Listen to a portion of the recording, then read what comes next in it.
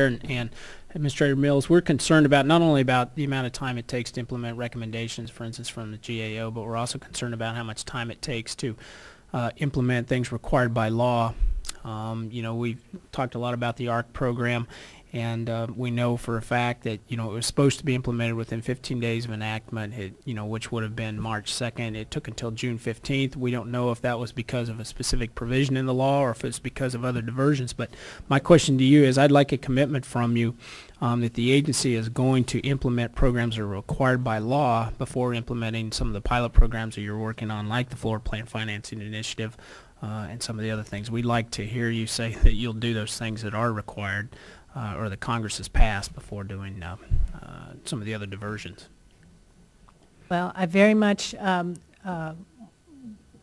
committed to those things that are required by law, and these Recovery Act things were our top priority list.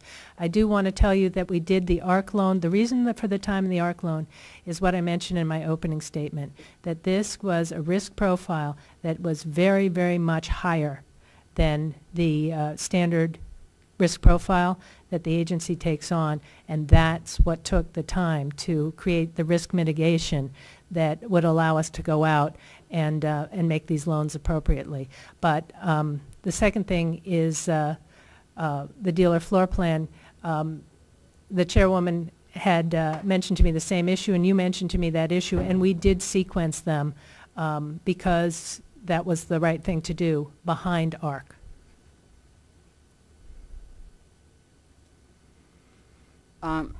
Ms. Mills,